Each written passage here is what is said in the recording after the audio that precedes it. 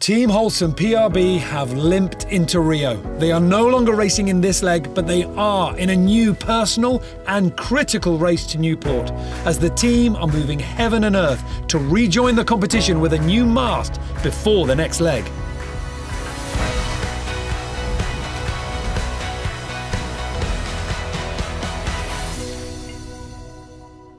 Welcome to the Ocean Race Show, with now news official that Team Holcim-PRB have retired from this leg. And we are joined with skipper Kevin Escoffier. Now, Kevin, you are safely on the shore. You're in the hotel in Rio, not where you want to be, of course. First of all, let me just ask you about the decision to retire. Before we get on to how it is you're going to get yourself back on the water, why retire? Why was it that you realised, okay, we're going to have to start thinking about the next leg? It's very simple. It was not possible to have the mast here in Rio in a timing that allow us to be in Newport on time. And the only solution we had was to fight to be at the start of the leg 5. And in order to do that, the only solution was to get the mast in Newport and the boat in Newport. Each part on its side. Right. Okay. So then talk me through the plan as it in there, because I know that you guys have been looking at this. You've been poring over every detail. Everything looks easy until you actually have to pick up the phone and try and organise all these things. The mast, the boat, Newport. How is that coming together? We've got a mast that will go via cargo ship to Newport, and the boat will go on another cargo ship to Newport as well. It was the only solution, and we'll try to do everything in order to have a boat in good shape at the start of the leg 5, but it depends. It's not finished yet because we need our boat, Holcim-PRB, to be on the cargo ship. The boat is arriving tomorrow evening, and in order to be able to be at the start, we'll have to lift the boat on the cargo ship, on the cradle. Hopefully we had our containers still in Itajaí with the cradles, and we will put the cradles on the cargo ship and lift the IMOCA Holcim-PRB on the cradles in order to be delivered in Newport. I can see the rush. I can completely understand. There's not boats every single day. There's a lot of things that you need to do here. You need to get the cradle, you need to put it up, and just pulling an IMOCA, even with the mast down, pulling an IMOCA out of the water, it's not easy. How stressed are you at the moment? How stressful is this kind of rush? Yeah, it's a rush. Again, I think the stress will come down as soon as the cargo ship will leave Rio de Janeiro with the boat. A part of the stress, and the other one will go down when the boat will be back in the water with the mast on the 20 or 21st in the morning. I don't care, to be able to take the start in Newport for the leg 5. With Team Holcim-PRB now officially retired from the leg, our 4 remaining boats are heading north, tightly packed together on the way to Newport. 11th Hour Racing team were in the front row sailing strong, but to their east, Team Malizia were holding their own. Just 30 miles behind, the other 2 boats were also paired together. GUYOT to the east, following the Germans' line, with GUYOT Environment Team Europe to the west, working hard, dragging their heavy gear around the deck, trying to find the right way to balance the boat. There is some stuff on the bow because it's a very light wind, so we try to equilibrate better as possible the boat. So now there is a little bit more wind, so we bring back all the bag at the middle of the boat, but windward, of course. How many times per day do you do that? 3-4 times per day. It's always me. I say, I think we need to stack again. Leeward, windward, at the bow, backward. I like to do that.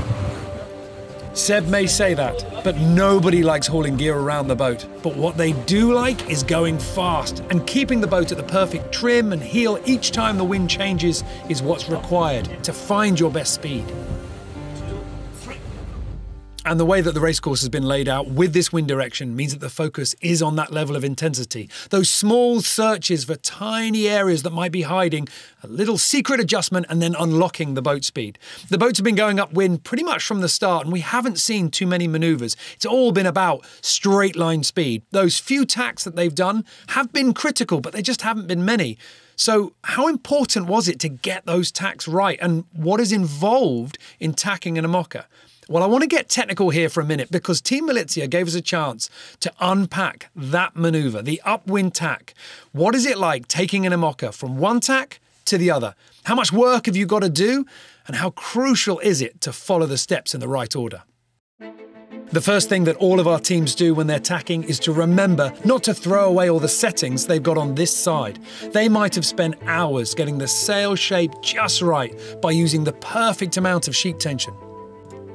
It's always worth taking a look at how the sail is set up and copy all of that onto the other side to continue sailing at top speed. For example, Team Milizia here, their J0 sail has been trimmed with a very flat foot or bottom edge. Great for going upwind in flat water, and they will need to do the same again on the other side. Next, Nico is lowering the new rudder into the water, winching it into place while easing the uphaul line with the other hand. He's also got the windward foil extended and set up, ready to be used after the tack. It's easier to do it now when it's out of the water and free. He's saving energy and time. He's joined by Will, who's just been moving the gear down below onto the new side. Now they can start ticking off the checklist, just like pilots before a takeoff. Foil's down, nice. Yes. Thank you. Rosie and Chris join them in the cockpit as Will loads and preps the new sheet for the head sail. You guys want to furl or just blow it through? Furl, no? I think so, yeah. A furl tack agreed, so the furling line is the last one to prepare. Furl on port inside winch. Okay, let's pause there for a second. Paul said they're going to be using the port inside winch for the furling. They've got 4 winches on this boat, but they've only got one pedestal, one set of handles. How are they going to be furling the sail and trimming it on the new side with only one pedestal? How does the power know where to go? Well, a lot of you have been asking us to explain exactly how the gearing system works and how the sailors can direct their power to the right winch. So before we go on to this manoeuvre, we have to find the answer. Yo. So we only have one pedestal that controls 4 winches. So we have this system here that you can see. If I want to connect to that winch, this is engaged now. If I want to wind some main on, in this case, main out, here we go. I disconnect this winch. So now if I spin it, nothing is working. And I connect this winch, maybe main on. Same deal for the back. And if I want to get more runner on, wind some runner on the back of the boat, engaging here. Now the power gets transmitted into the winch. There we go. But with one, we can actually do quite a lot. So the pedestal's ready, the winches are engaged, and now Will can turn the boat through the tack. Okay, tacking the boat. Nico Lundven eases the old J0 head sail sheet to help turn the boat through the tack, while the whine of the hydraulic pump tells us that they've started to swing the keel over to the other side. Now the physical work really begins. Rosie and Chris turning the handles, first to furl the J0 part way so it clears the forestay of the J2 and can go to the new side. Furling now complete, Chris strips the winch as Rosie engages onto the sheet winch and deploys the sail. They have a few precious seconds where the load is minimal and they race to pull in as much as possible before the wind fills the sails and the going gets heavy. Can you be a little up? Okay. There is now so much load that Will offers to turn the boat back into the wind, making the final few meters of pulling easier for Rosie and Chris, but potentially at the cost of speed. With the sail now in, Will turns the boat back down to the correct course, the sail fills and the power comes on.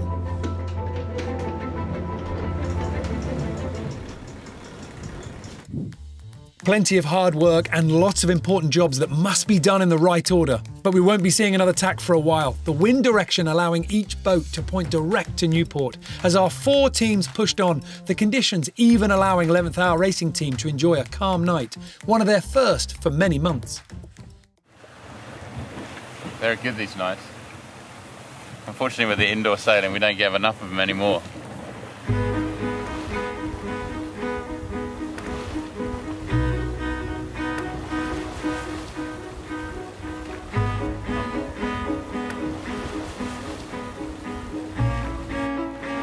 You have to wait for a nice light day.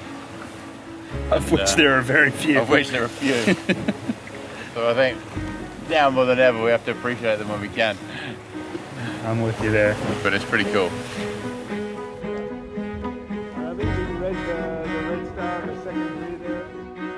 While the nights for 11th Hour Racing Team were spent stargazing, GUYOT Environment Team Europe was watching some very different lights shining out of the darkness.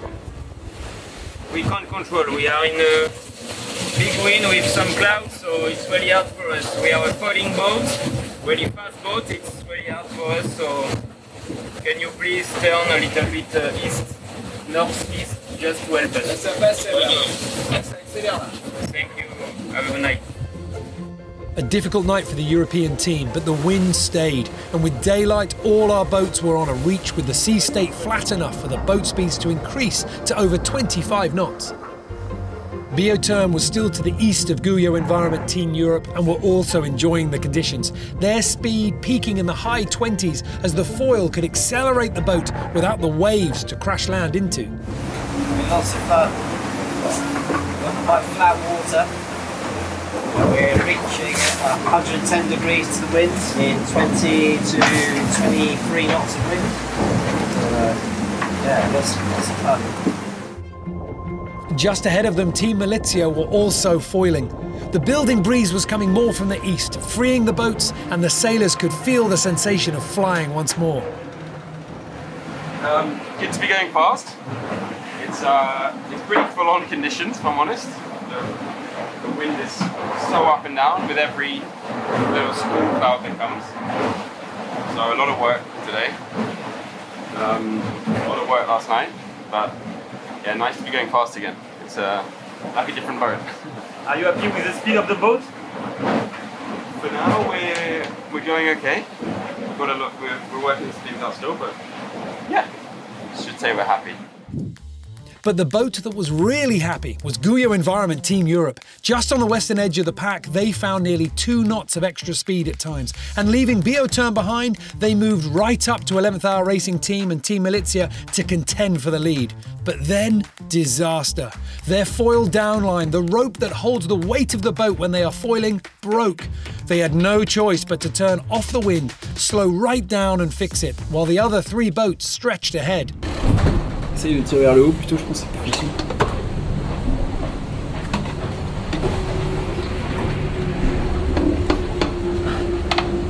But for sure, no, it's more problems than I expected.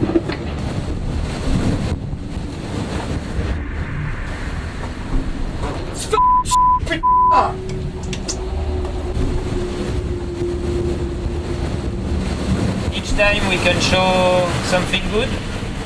On the first leg, on the second leg, on the third leg, on this leg, and each time we have a big fuck up. That's crazy. Sometimes I don't know. Different things. It took hours to sort the issue, but there was no chance to shortcut the work. And when the team turned north again, they found themselves 100 miles behind. A bitter blow for a team that just before was setting the pace.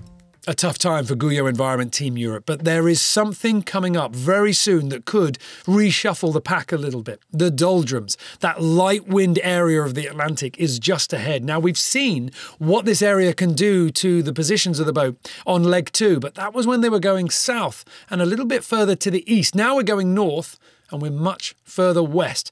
What are the Doldrums going to be like this time? Well, somebody that has crossed the Doldrums multiple times in both directions is previous ocean race skipper Sam Davies, and a mocker round-the-world sailor as well. And she joins me now. Sam, thank you very much for taking the time to talk us through what the Doldrums are going to be like. So I guess the big question is, how quickly are the teams going to be able to feel the effects? It kind of starts early because off that northwest Brazilian coast, you've got some currents, quite strong currents. And in my experience, it seems like that current tends to make these kind of squally, cloudy things that you can't really see on any weather forecast. And sometimes you don't even see them on the satellite photos. So you might actually see the boats slowing down and doing weird things before they get to actually the theoretical doldrum zone. And so I think the tricky stuff is real local stuff and sometimes not massive things that are easy to spot. It's worth checking out how the clouds are forming and dissipating as to whether you're going to get wind or wind sucked away or big wind. And obviously radars on in the night because that's going to help you as well see the squalls. And yeah, for me it's real local navigation around everything that's going to get thrown at them. So in terms of miles lost, you do have the opportunity to get those miles back as we get into the Doldrums, but it's going to be those little bits of, well, cloud hopping. I mean, we talked about that on the way south. The difference approaching the Doldrums this time is we're not VMG running, we're not zigzagging across the water. We're in quite a procession sort of going in, reaching in. So you think it's going to be just get in there, bury yourself in there and just deal with the smaller scale stuff. That's where the action's going to be. That is the theory. And you were saying about in the Doldrums, they might be able to make up miles.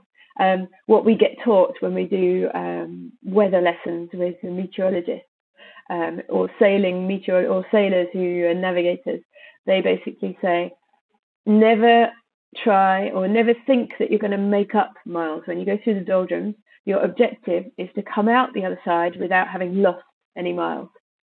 So that's the kind of the mental approach that you've got to have, is that, okay, this is a hurdle and an obstacle to get across.